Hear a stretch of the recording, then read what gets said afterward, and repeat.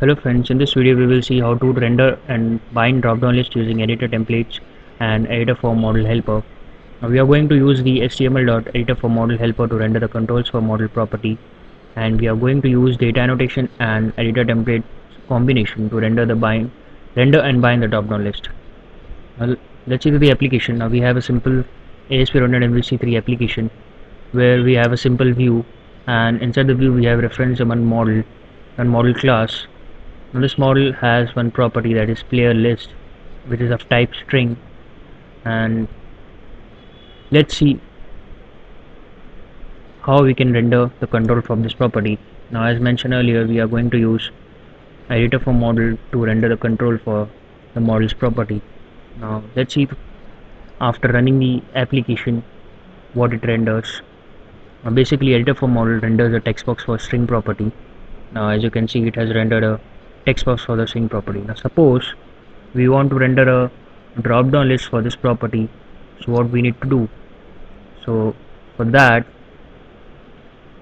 first we need to have an editor template. So we have created a simple editor template, that is DropDownList.cshtml, and under the folder editor templates we have to create this folder under the shared folder. So now currently my editor template is blank, and inside the model now we have to make EditorForModel understand for this property which editor template to call. So for that we have to use UI hint data annotation attribute. Now to use that we need to reference data annotation namespace, and now we can use the UI hint property. Now the UI hint accepts the name of the editor template, so the name of my editor template is DropDownList.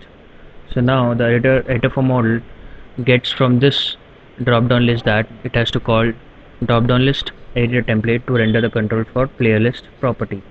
So now if I run the application again, I am expecting the control to be blank as we have not entered anything inside our. So now I render hello world,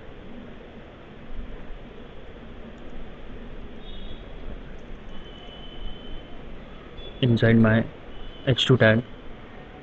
Now you can see the hello world is rendered. So now we can render a drop down list in this editor template using this editor template. So I use drop down list helper. The name of my control will be the name of my property itself, that is player list, and I'm going to create a list from enum. So now we need to reference the enum.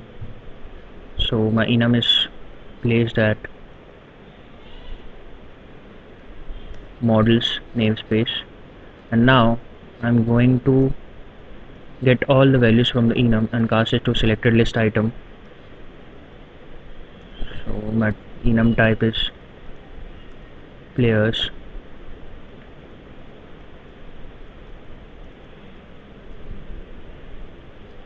and I'm going to select all the values from the enum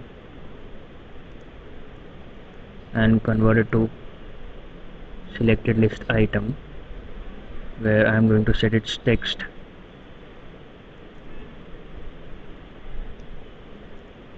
with the current item and value with current item.